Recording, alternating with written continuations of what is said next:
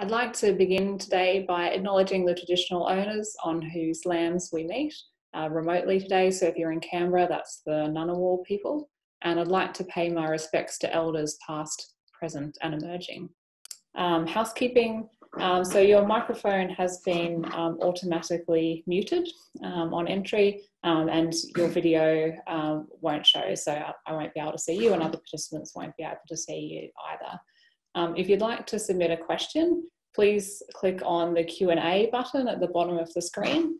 And just a note, we don't have a moderator for this session, so we'll be looking at questions at the end, hopefully multitasking and dealing with those while we're speaking.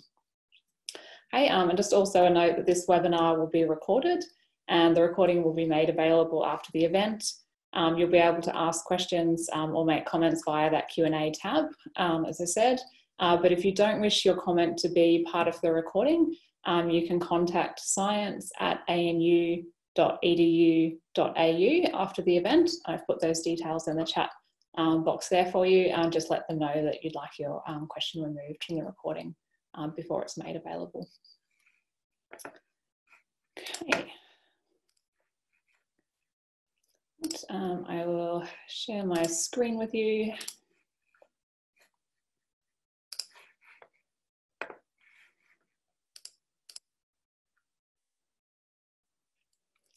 Okay, so this session is on discovering psychology, the science of the mind, and you'll have two speakers today. Myself, I'm Dr. Stephanie Goodhue, you can call me Stephanie, and later on in the session you'll have Associate Professor Mark Edwards, or Mark.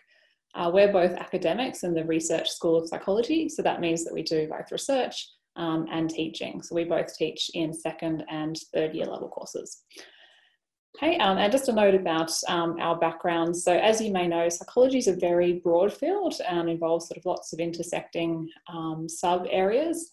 Broadly, you can think of them as fitting into three main categories. So there's cognition and neuroscience. So that's looking at a lot of cognitive process, like how we think, learn, remember, and pay attention to information.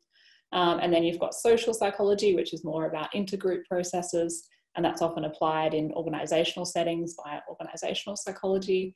And then you've got probably the band that psychology is most well known for, which is clinical and health psychology, which often involves applying the content or knowledge from the social and cognitive areas to helping people who are in distress or have a diagnosable clinical condition.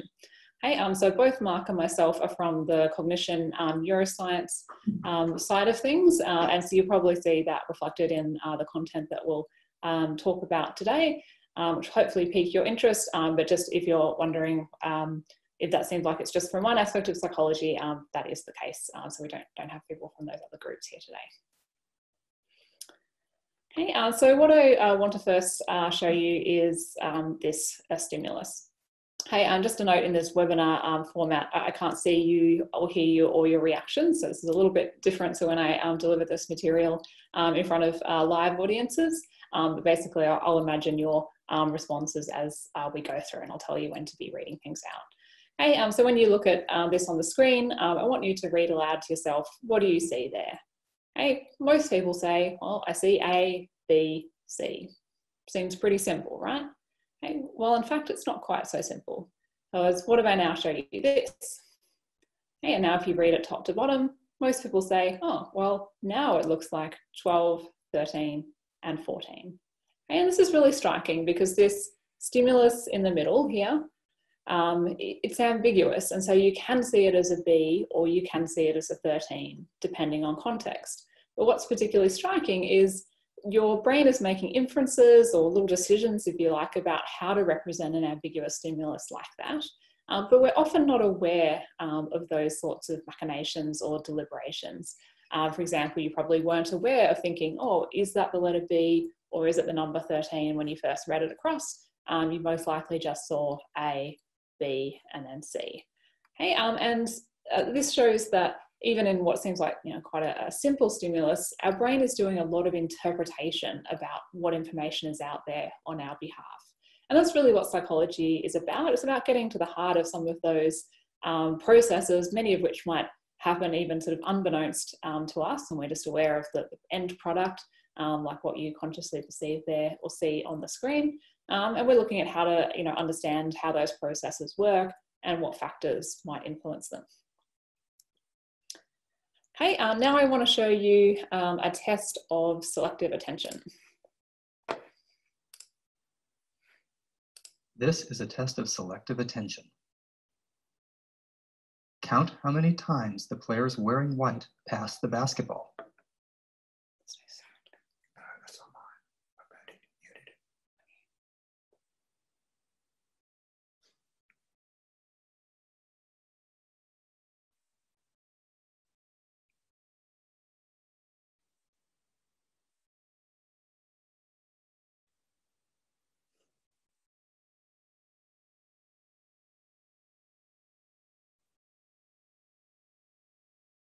How many passes did you count? The correct answer is 15 passes. But did you see the gorilla?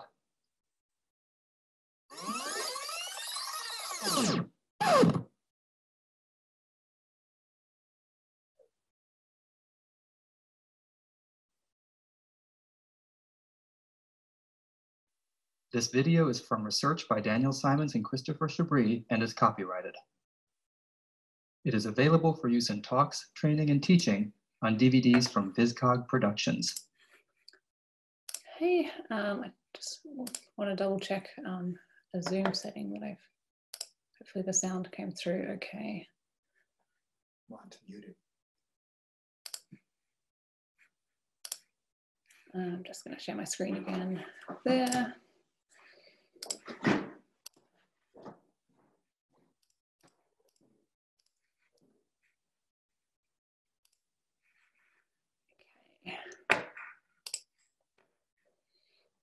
All right, so hopefully what you saw there is it's a phenomenon called inattentional blindness. Okay, so what that means is when our selective attention is really focused on one stimulus, it can be really difficult for your brain to be able to process other information, which means that you can miss things that might otherwise seem really quite obvious or quite large stimuli, like in that case, the gorilla. And so it's often nicknamed the invisible gorilla.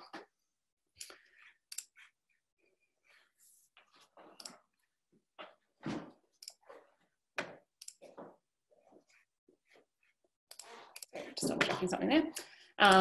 And so this is a really striking phenomenon because it shows how when your attention is selective on a stimulus or in a particular task, like you're trying to count all the passes of the ball there, you can miss something otherwise quite large and important.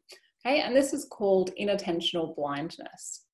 Okay, so inattentional blindness is where our brains don't have the capacity to process everything in every given moment. And so attention really serves an important process in selecting key information and offers often filtering out a large amount of information at the same time. And this means that we can miss things that we're not currently attending to. Okay, inattentional blindness demonstrates the power of selective attention and how we can miss things that might otherwise we think would be really obvious to see. Okay, and why does inattentional blindness matter?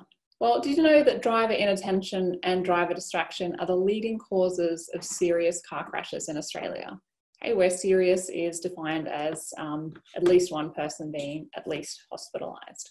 Okay, so this shows us that being able to understand things like attention and inattention are really, really important and have really important practical applications and practical consequences. So something like inattentional blindness offers us essentially an outcome that we can use to measure and process the influence of other factors.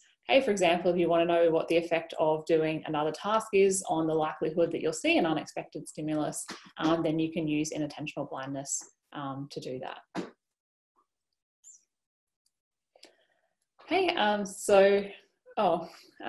just got a note there. It looks like my screen is not sharing, so I'm just going to double check that again.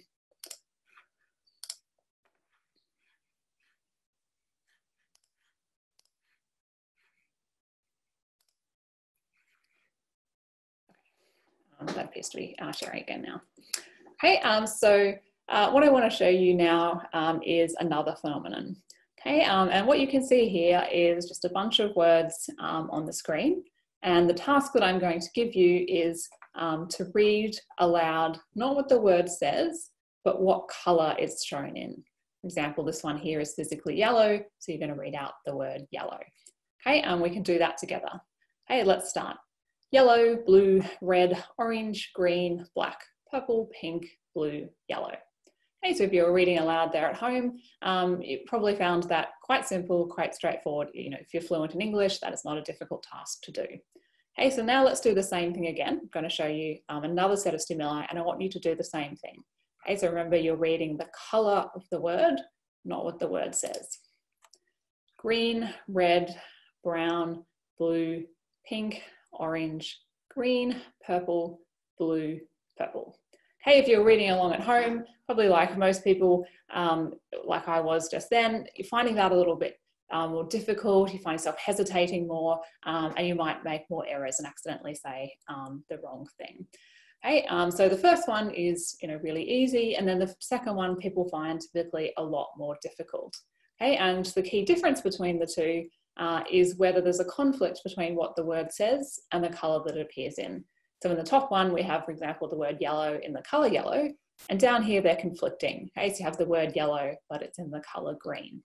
Okay, and what you find is that people, if they're fluent in English or whatever language the words are shown in, they're going to get much more interference as gauged by more errors and slower response times when you have this conflict. Okay, and what it shows is that you basically can't help but read the word. Reading is such an automatic process when you're fluent in a language that even though reading is basically your brain interpreting, a bunch of fairly arbitrary stimuli to mean something, when you've done that so much and so many times, it's so ingrained that your brain can't help but do that, even though you're trying to do a different task. In this case, name the colour of the text or the colour of the ink. And even though that process of reading is actually making it harder to do that task. Okay, what is the Stroop effect? Right? The Stroop effect is what we just showed. So it's that increase in errors and increase in response time in the conflicting condition compared to when the colour and the words matched. Okay, so in literate adults, word reading is such an automatic process that it occurs even when it's not helpful to the task at hand. So you really just can't help yourself but read the word. Okay, and the Stroop effect shows this by examining those increases in errors and time taken to do the task when there's a conflict between the word and the colour versus when they match. Hey, so why does the Stroop effect matter? Hey, well, the Stroop effect provides us with a really nice way of measuring automaticity. Okay, so how automatic a task is or a process is, so how much it occurs even when it might be involuntary, like we might not want to do that process, but it still happens, and how much that it still happens even when it interferes with other tasks. Okay, so then we can use something like the Stroop effect as basically an outcome measure. So it can be used in conjunction with, for example, changes in context to understand how they influence automaticity. If you had a research question like wondering whether engaging in another task at the same time might impact automaticity, you could have people engage in another task in addition to doing the Stroop effect, or the Stroop task, to see how that affects the magnitude of the Stroop effect. Okay, and the Stroop effect's also been adapted to study some neuropsychological conditions, in particular one that I'm going to tell you about today. Okay, but as a lead into that, I want to ask you a few questions, and I want you to ponder the answer to them, and the answers can help to indicate whether you might in fact have this neuropsychological condition. Have you ever heard a colour?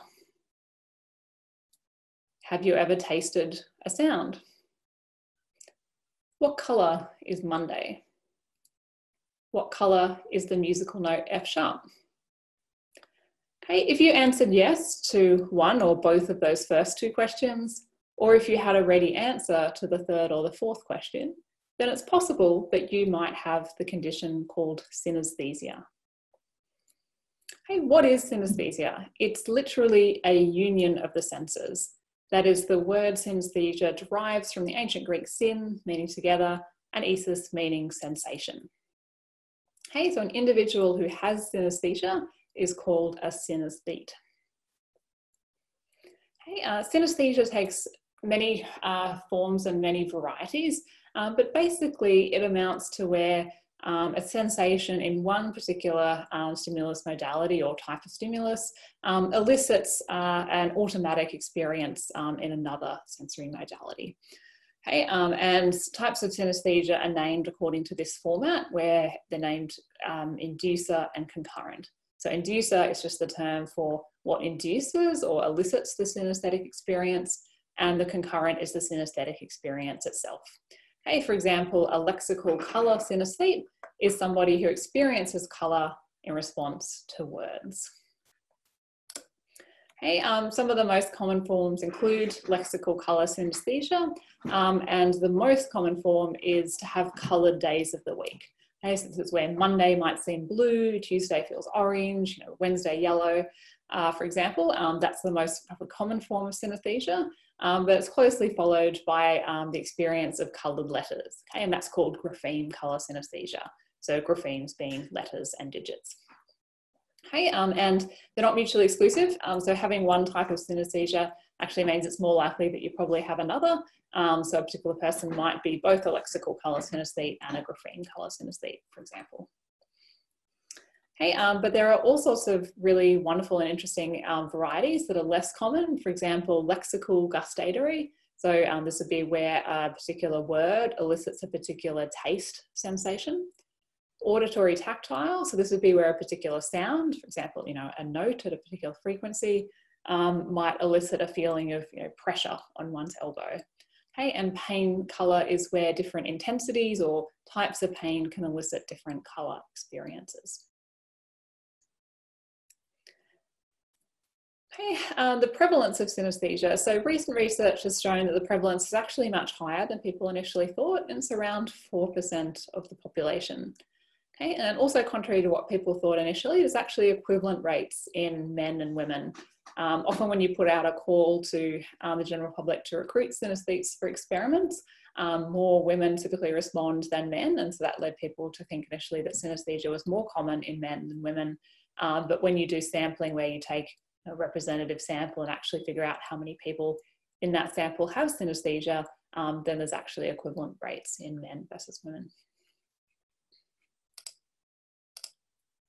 Okay, really important distinction in synesthesia is that between associator and projector synesthetes.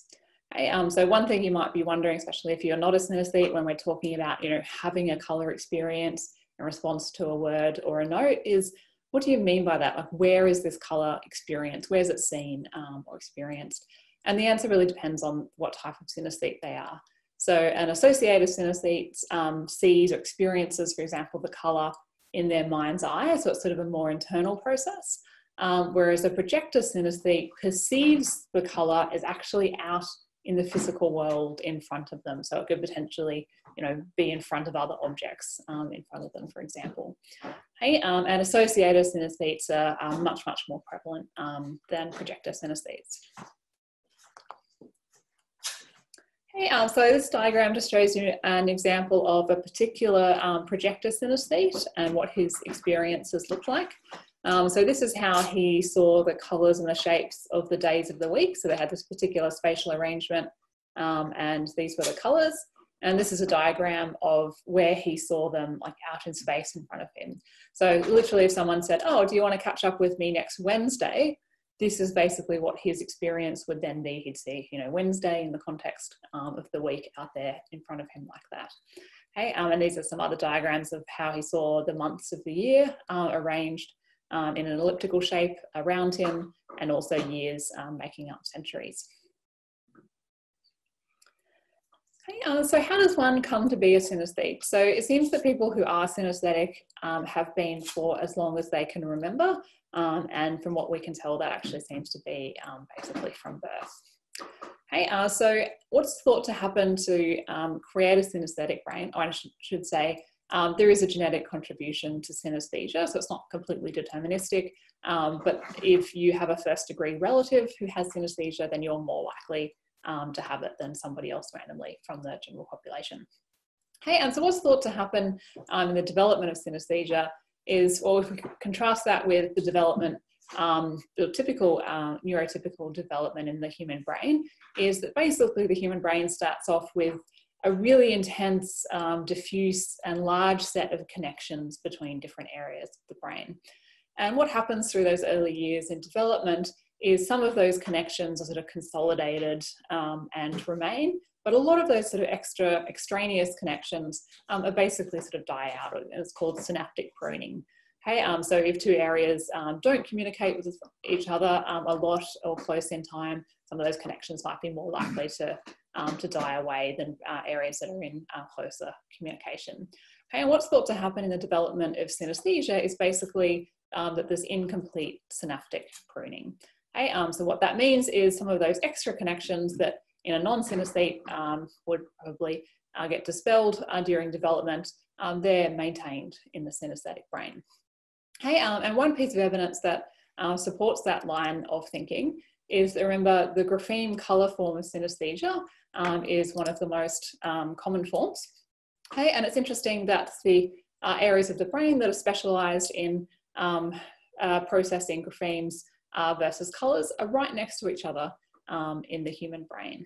Okay, and so this really supports that idea, because if you think of two areas that are likely to sort of maybe keep a connection that might otherwise be pruned away, it's more likely to be two areas that are next to each other. Okay, so I've just seen Ricky's question there, is there a Q&A at the end of the webinar? And yes, there will be. Okay, and so synesthesia was first introduced into the scientific literature way back in 1880 by Galton. Okay, so very early in a prestigious journal called Nature. And there Galton describes people who have what he calls the innate and hereditary tendency to see numbers in particular arrangements in space. Okay, he was the first to identify the distinction between associator and projector synesthetes.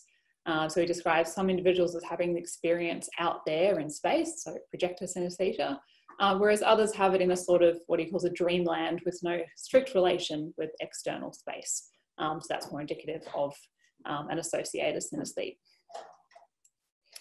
Okay, synesthesia initially fell out of favour as a scientific topic to study.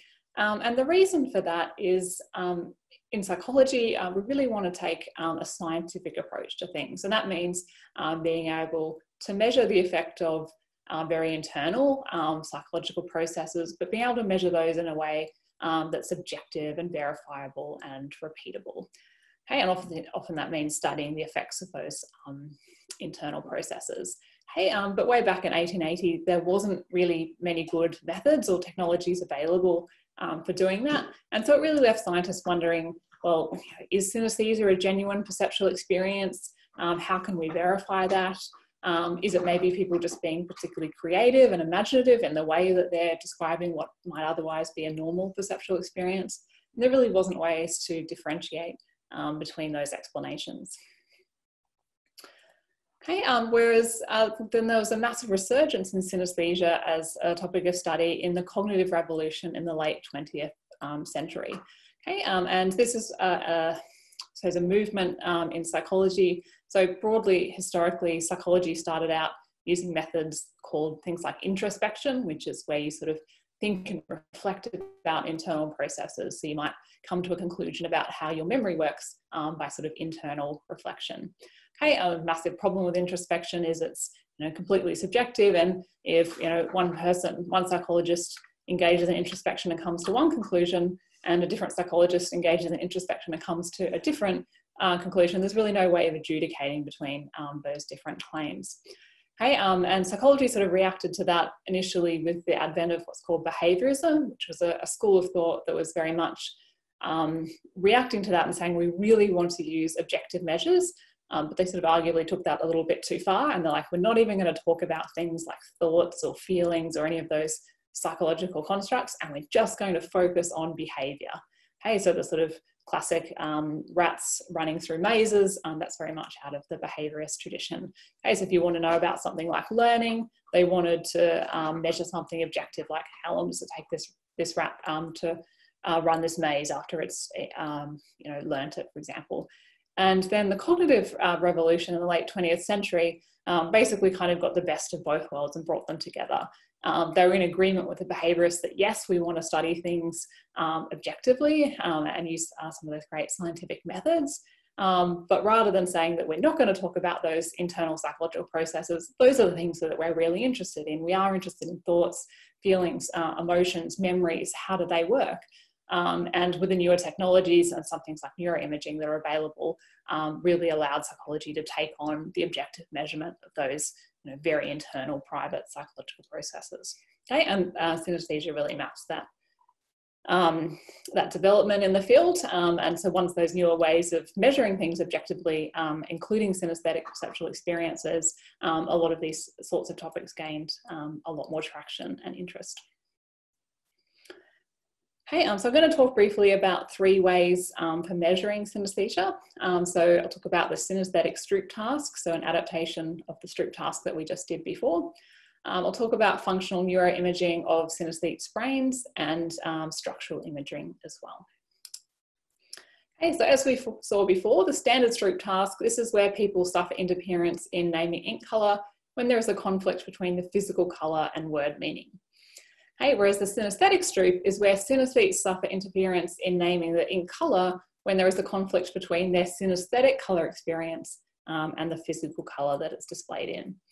Okay, whereas somebody without synesthesia, if we ask them to name the colour of the ink of these words, they're not colour words to a non-synesthete, so they would find both of these sets equally easy to do. It doesn't matter whether Thursday's in red or Thursday's in yellow to them. Thursday doesn't have a colour, so they'll be equally good at doing the task in either case. Whereas for a synesthete, it really matters whether there's now a conflict or a match between the physical colour and their synesthetic colour.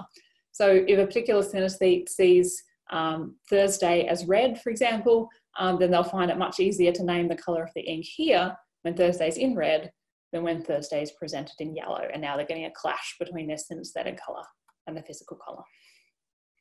Okay, and so because the Stroop effect is using objective measures like accuracy, reaction time, or how long someone takes to do the task, the fact that synesthetes do show a synesthetic Stroop effect is a nice objective evidence that this is really an involuntary perceptual experience for them. Okay, and the other main ways that's really verified that this is a genuine perceptual experience is neuroimaging. Okay, and so basically these are tools for looking at the functioning of the brain in real time. And so presenting synesthetic participants with graphemes, remember that's digits and letters, that elicit the subjective experience of colour leads to activation in the colour sensitive areas of the brain, B4 and B5. Okay, so we're seeing in real time in these synesthetic brains that the stimuli that they say elicit an experience of colour for them are leading to activation in the colour parts of the brain, which is really nice evidence. Okay, and in fact, one study compared brain activation for people imagining colours versus synesthetic experience.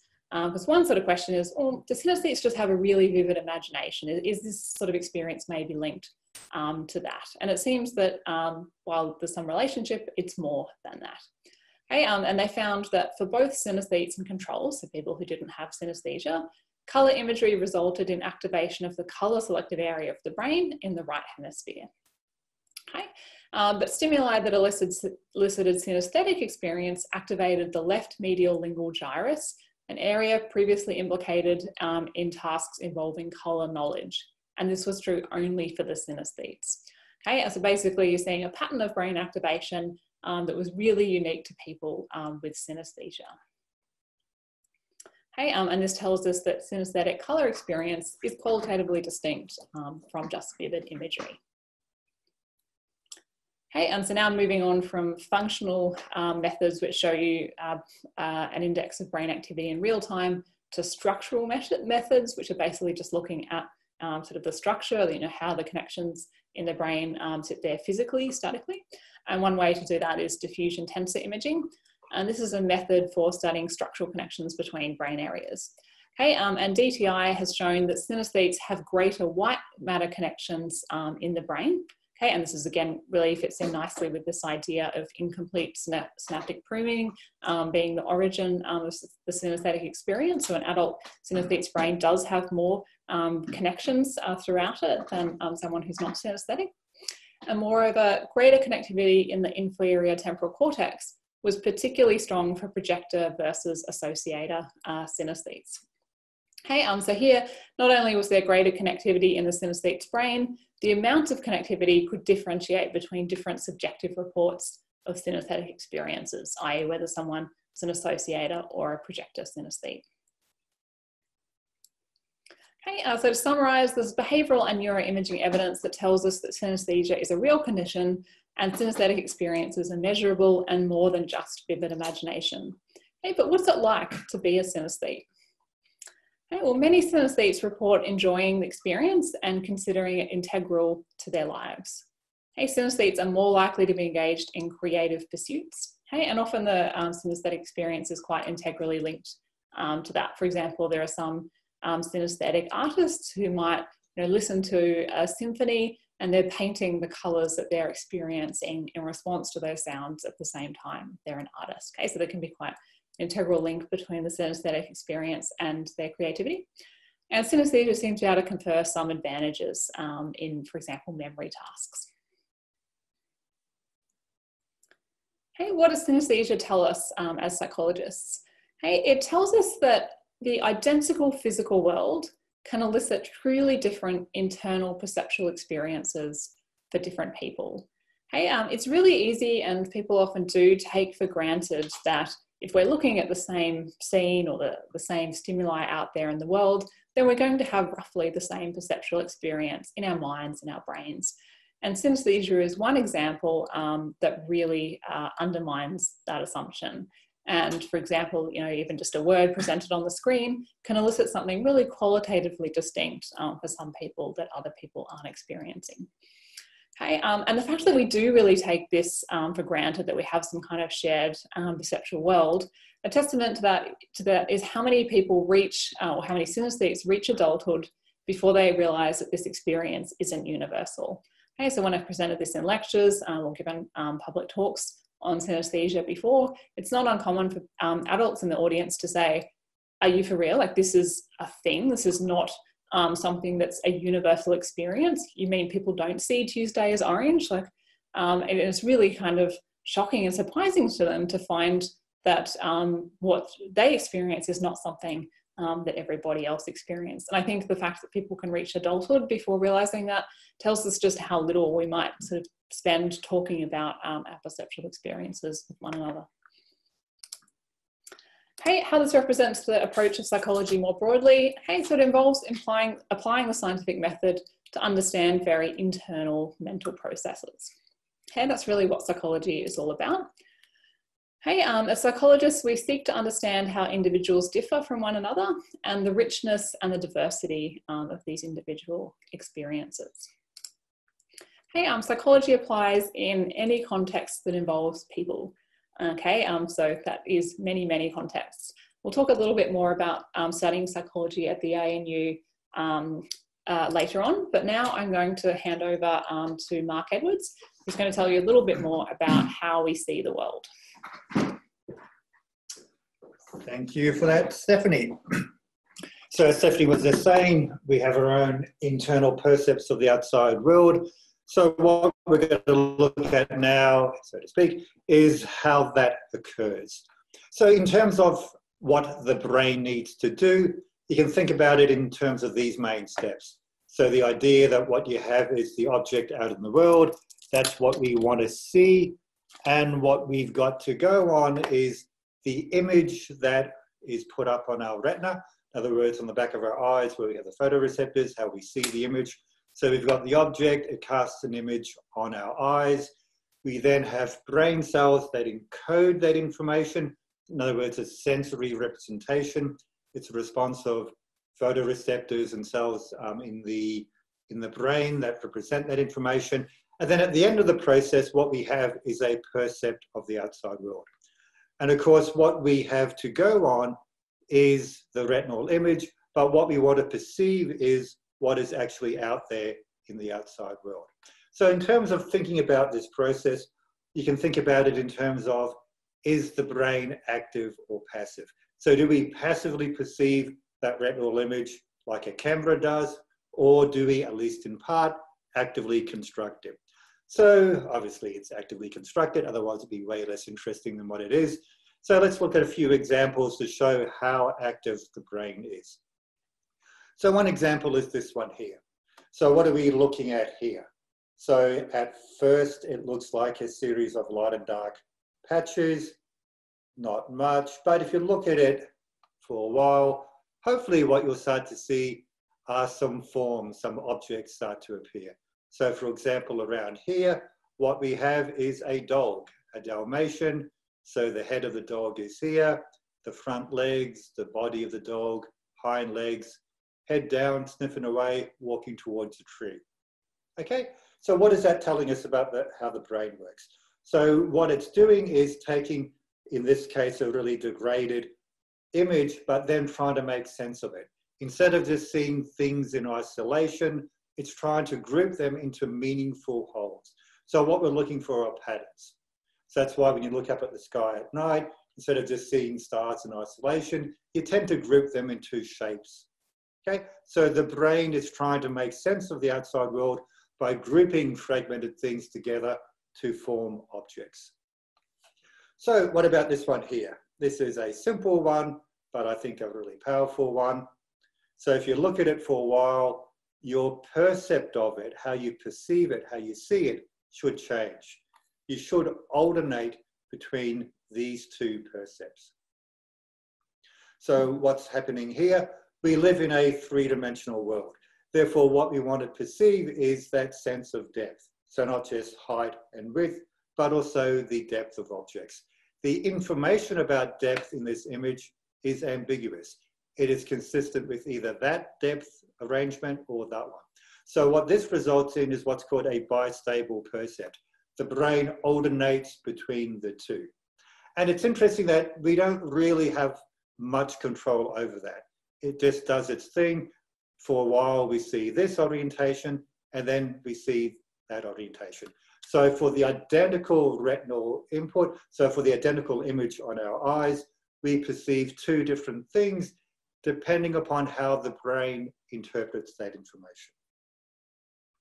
And then you can ask the question, would it actually be a good thing if we directly perceived the retinal image, the image on our eyes?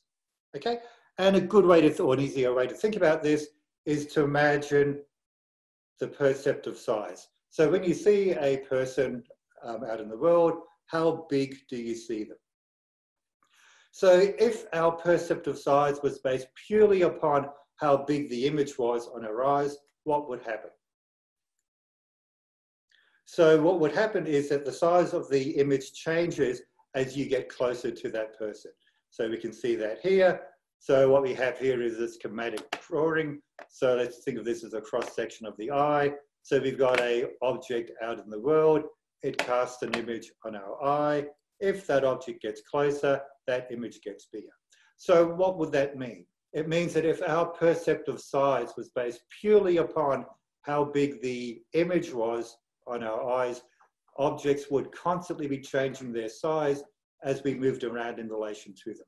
So as you started walking towards somebody, they would suddenly appear to get really big and then also get really small as you walked away from them. Okay? So that would be a bad thing.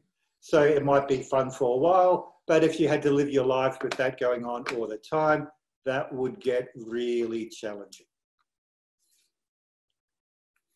Okay, so what the brain does is to actively interpret the retinal image in order to perceive the outside world. So as we said before, the retinal image is constantly changing. The images on your eyes are constantly changing.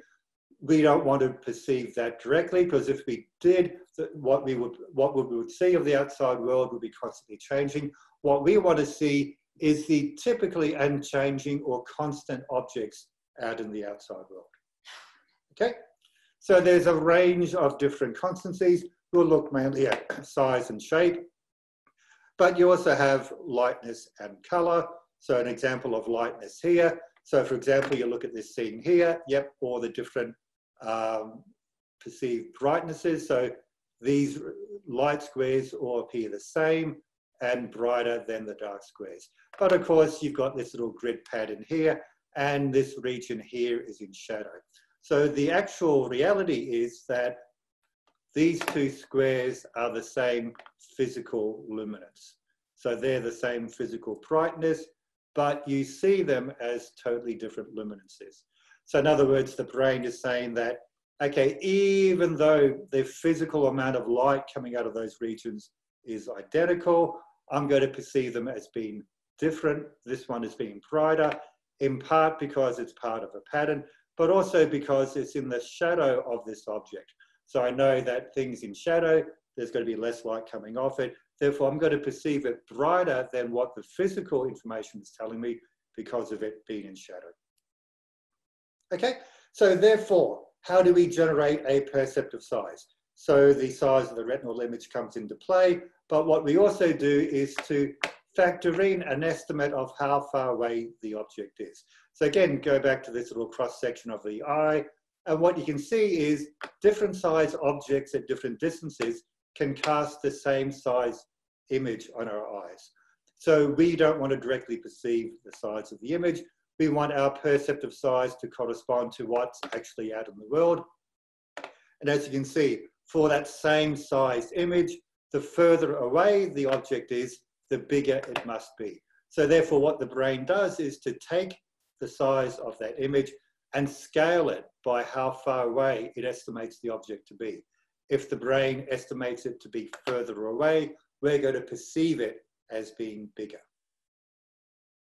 Okay, and as we'll note in a few minutes, perceived size can also actually be used as a cue to distance, which can make things even more confusing. Okay, so therefore illusions of size. So therefore when we misperceive things, typically what is the cause of that? So the size of the retinal image, not that hard to work out for the brain. So it basically comes down to misperceiving the distance to the object. So let's look at this example here. So we have an image of two people sitting in chairs in a corridor.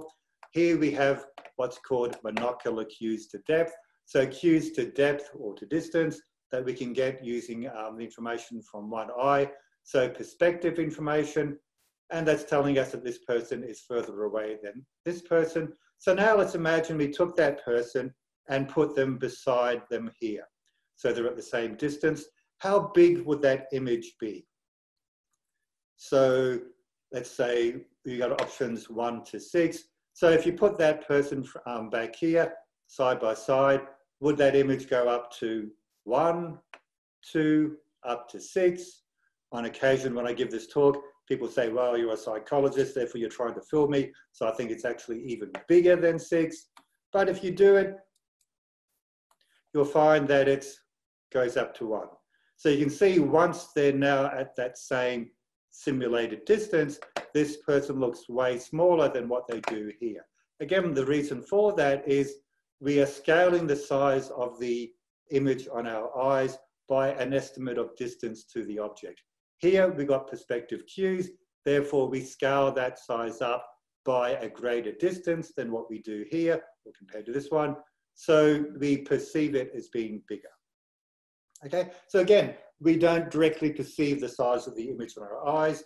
We don't want to do that because it would be constantly changing. So what the brain has to do is to take the image on our eyes and then actively interpret it. Factor in cues, for example, like this, to distance, to generate a perceptive size that hopefully corresponds to what the actual object is out in the world. Okay, so therefore, as we said, illusions of size typically occur when we misperceive the distance to them. And Julian Beaver is particularly good at doing street art, where he uses these cues to distance to get different distortions. So what we have here is, Julian is not teeny-weeny, but what he's doing, he has drawn this image here on the pavement such that it looks like it's sticking vertically upwards. So what's happening here is, obviously, he's a lot further back than this woman here, but given his relationship to that image, the way that he's drawn that image gives the appearance that it's sticking up vertically. So what you're doing is the brain thinks he's at the same close distance rather than the reality of him being far away like these people. So you see him as being massively smaller. Okay, another example is this one here. So when you're looking at objects that are flat on the ground, you have those perspective distortions. You can see them here. So parallel lines tend to converge in the distance. So if you have perspective distortion on images, that tells you they're lying down flat. Whereas if you have no perspective distortion, that's an indication that they're sticking up vertically. So what you do in this situation is you add distortion to the image to counter the perspective distortion, such that now when the brain sees it, it says, oh, okay, there's no distortion there. Therefore, what it must mean is the image is sticking vertically upwards. The same thing is done with signs on football fields. So that's how you get them to appear to stick up vertically. But then when you look at them from the other direction, now perspective distortion and the distortions you've added to the image are working in the same direction, so it looks massively distorted. Okay, another really neat one is this one here. So size and shape distortions go hand in hand. They're two sides of the same coin. So the illusion here is what? What do you think it is? So it's actually that these two tabletops are the same physical shape. So in most cases, when you know what the illusion is, you look at it and think, oh yeah, that makes sense. But in this case, you go, no way, they've got to be different. When I give this in lectures, I actually use a document projector, so I can use a physical bit of paper, but now we'll have to simulate it. So bouncing between these two, they are the same physical shape. But what's happening is that we have perspective information in this image, so we're getting different depth cues in it. So we're scaling the size and shape of these images accordingly. So these two identical physical shapes appear to be markedly different. Okay. Finally, what we'll look at is the nature of these assumptions. So what I've just said is that, okay, the brain interprets these images, the images on the brain to generate a percept that hopefully corresponds to what's out in the world. So at what level in the brain does this occur? So let's consider this in relation to the moon illusion. So hopefully you all know what the moon illusion is. So that's when the full moon just off the horizon looks really big and a lot smaller when it's up in the sky. It's an illusion because if you actually take photographs of the moon, so as it goes just above the horizon, it stays the same physical size.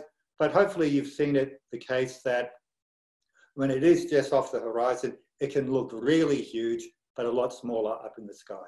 So let's think about it from a size constancy perspective. As we said, the physical size of the moon stays the same, so the size of the retinal image stays the same. So therefore, why are we perceiving the big moon off the horizon? So for size constancy to account for this, the brain must be making the estimate that the full moon just off the horizon must be a lot further away than the moon up in the sky. So the cues to distance is fooling the brain into thinking that it's further away when it's just off the horizon compared to when it's up in the sky. So that would be the size constancy explanation. It's not a new explanation. It goes back at least to Ptolemy, 200 AD. But then back in 1940, scientists called Boring, which is an unfortunate name for a scientist, but what he did was to run an experiment where he explicitly asked people to predict the distance to the, or estimate the distance to the moon.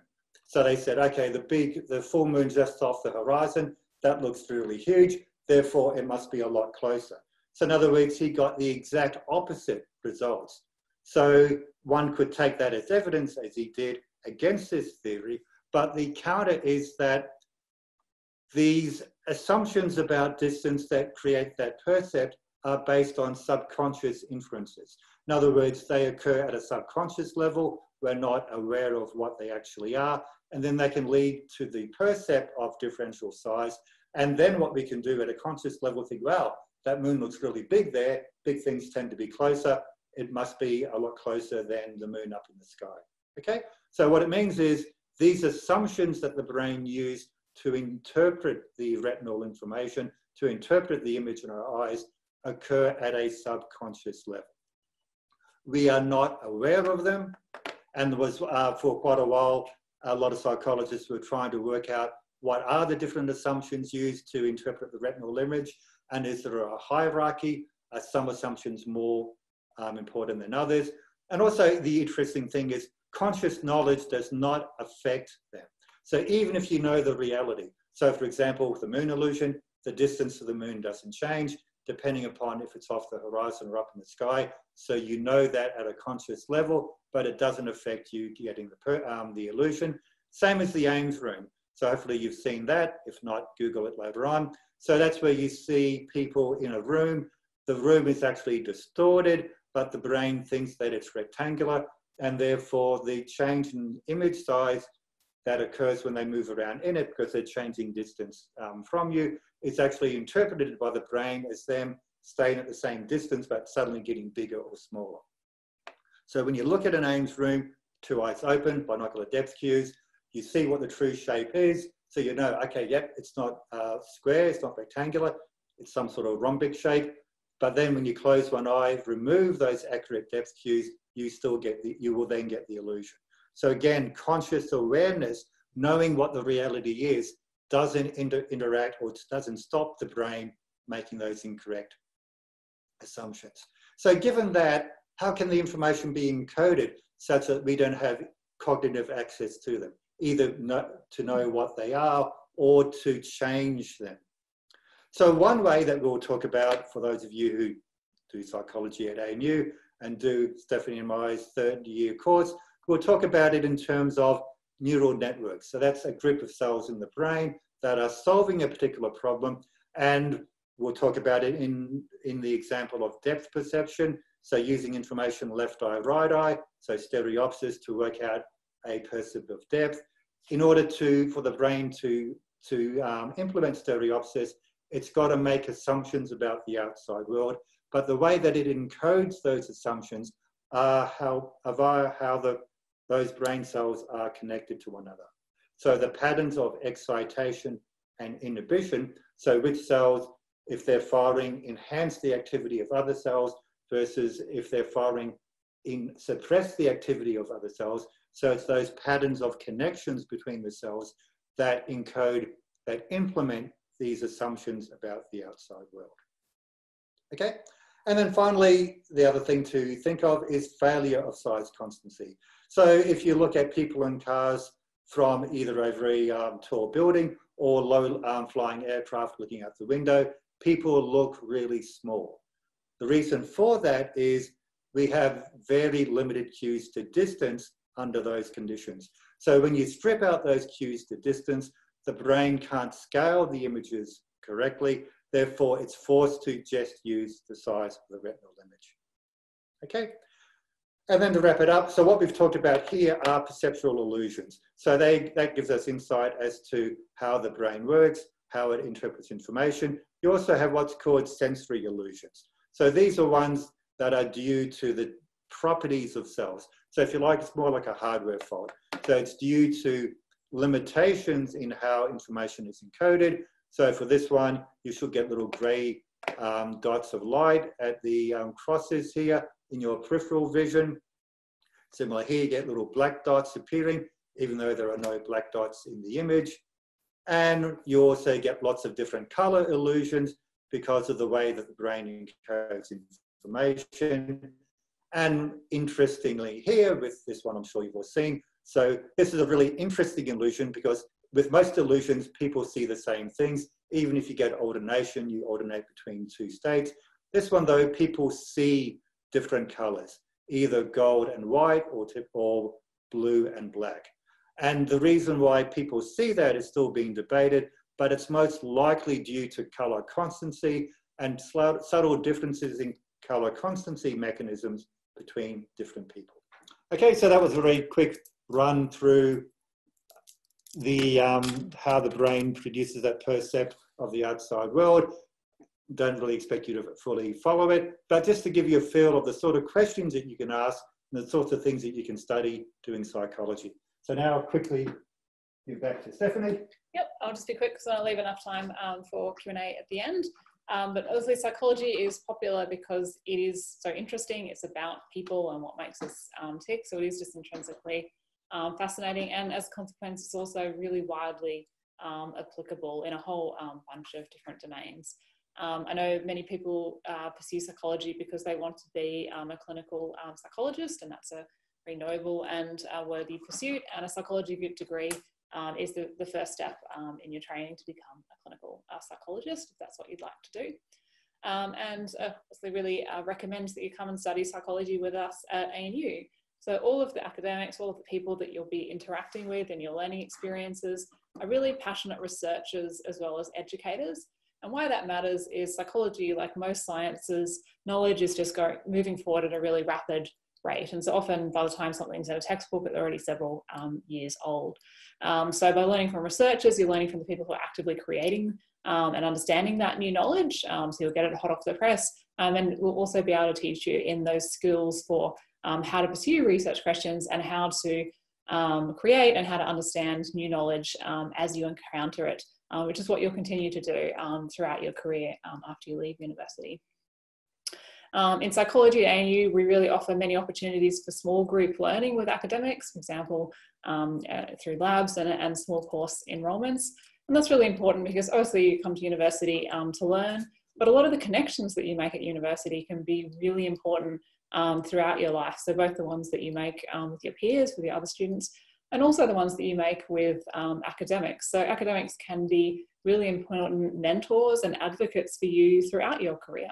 And so this gives you the opportunity to make those connections. And just as an example, Mark and I are running a special topics course this semester for 2 third-year students. So that we've run an entire course just tailored around those 2 students. So to us, you're not just another number, you're not just another face in a sea of faces in a lecture. We really want to get to know you and to help you to have the best learning experience throughout your degree and beyond.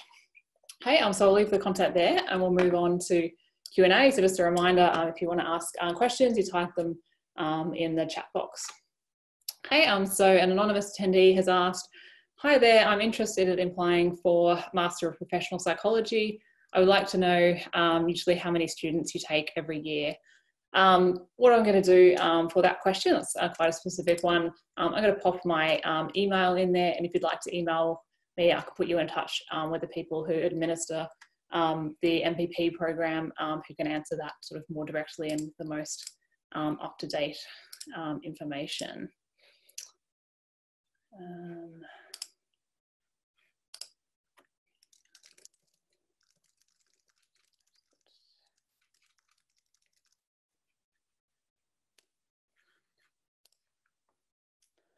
Okay, do we have other questions? I'm just going to stop screen sharing as well.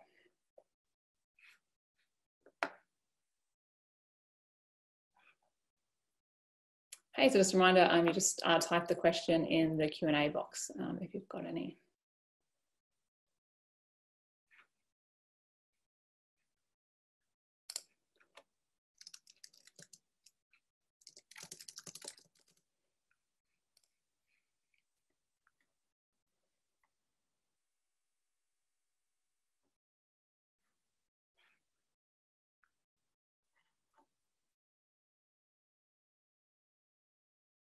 For Psych Honours, is there the opportunity to be interdisciplinary?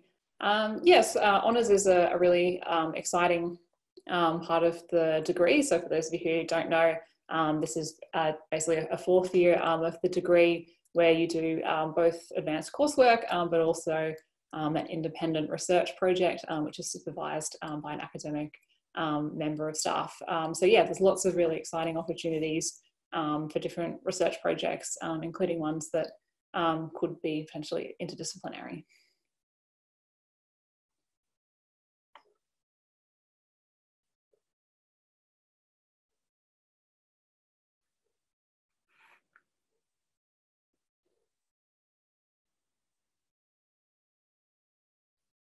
Okay, any other questions?